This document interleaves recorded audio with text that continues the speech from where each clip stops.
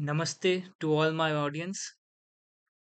My name is Dr. Raj, and in this video, I am going to share with you how to perform one factor completely randomized design analysis along with interpretation and multiple comparison tests like DNMRT, LSD test, or Tucky's test.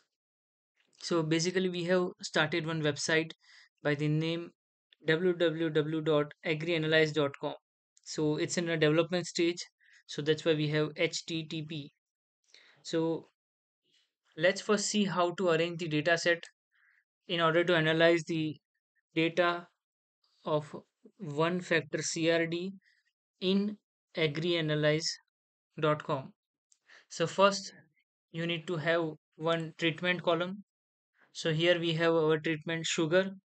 Sugar has six levels A, B, C, D, E, F, and it has been repeated for many times. Then we have traits like plant height, yield, test weight, and others. Okay, so now you can arrange data like this in a CSV format.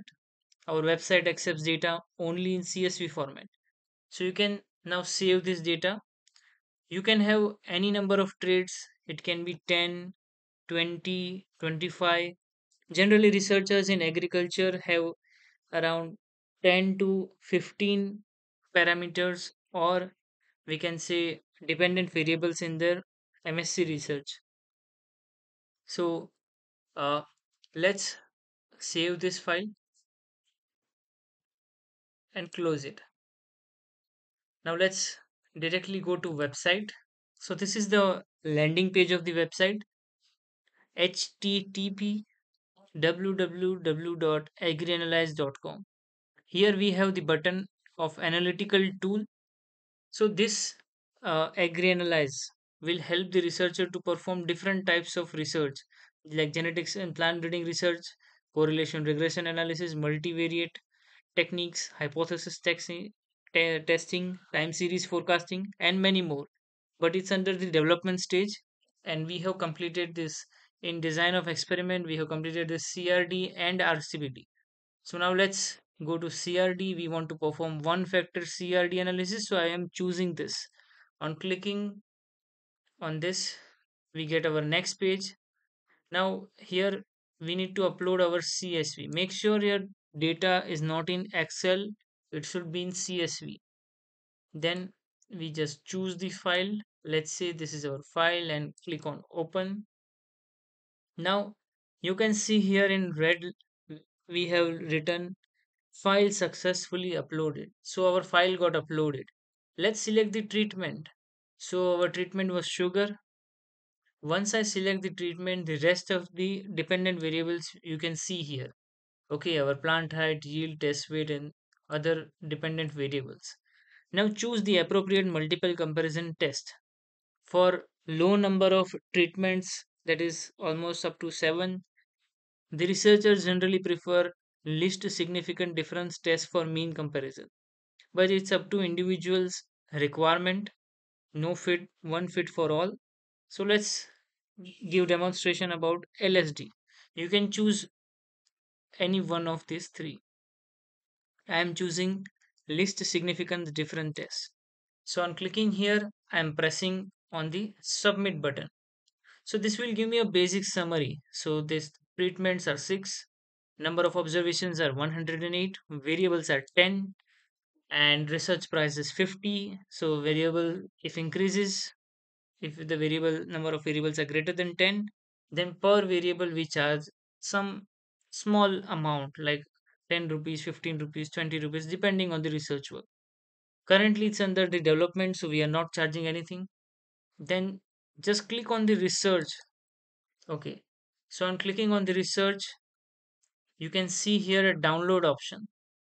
Okay, so your entire analysis of all the traits, their multiple comparison tests and stuff like that has been generated in one single PDF. Click on this download button and let's open this. So here, let me zoom in for you guys. So completely randomized design analysis for trait plant height. So our first dependent variable was plant height. So you can see the analysis starting with plant height. The HO means null hypothesis. That is telling me the means of all the treatments are same. All the treatments are having the same mean. Then we have analysis of variance part. You can see the p value, and you can also see the result interpretation of this p value. So the results are found non-significant. Then we have other statistics like standard error of mean, standard error of difference, critical difference at 5%, or we can say LSD value at 5%, CD value at 1%, that is LSD value at 1%, they both are same and used interchangeably. Then we have overall mean, some people call it as a grand mean, that is average of all the 108 data points regarding plant height. Then we have the CV percent. CV percent is coefficient of variation, so that is 7.15. Now you can also see the interpretation of the ANOVA results. No need to worry if you are not aware about the interpretation of p-value. You can directly get this interpretation from here. So it is written the treatment component p-value was this. Results were found non-significant. We failed to reject the null hypothesis. Null hypothesis was the mean of all the levels of treatment sugar are same, and we should not go for mean comparison of different levels of sugar. So least significant difference test result is that, but we are suggested that we should not go for mean comparison, okay, test. But it's a researcher friendly. You can see list significant difference test result. The treatments are ordered as per the plant height. Then you have this group mean. It's a very uh, you know easy for researcher to write this in directly in the paper. We have standard error, then we have standard deviation, and then we have also interpretation of the least significant difference test. Okay. After that, there was a trait plant after plant height, there was a trait yield. So this PDF contains analysis of all the traits. You can see the last trait here is GY, that is grain yield. So it perform analysis of all the dependent variables or traits that are involved in the uh, CSV file. I hope you guys like this video as well as the software. Do try to use the software. If you are facing any you know sort of issue, then we will try to fix it. Please bring this to our attention, and this will your positive feedback and criticism will help us to build this product in a very better way. So thank you for watching this video. Hope you have a nice time.